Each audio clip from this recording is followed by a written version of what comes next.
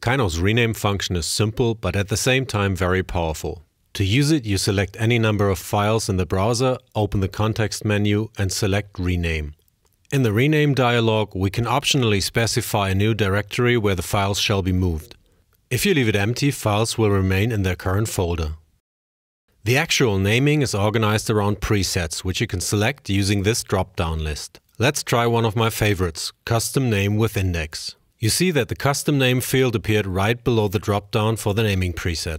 I'll type in what I want to use as the custom name component of the new file names. And you see in the example field right underneath how file names will look with these settings as a live preview.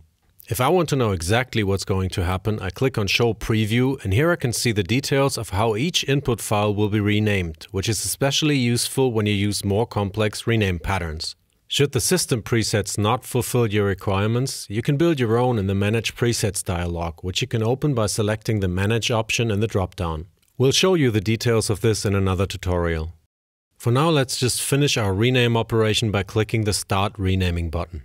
The same controls for defining file names for batch operations are available in several other places in Kyno, like transcoding or still frame export, and they work exactly the same way as shown here, so you'll get used to them really quickly.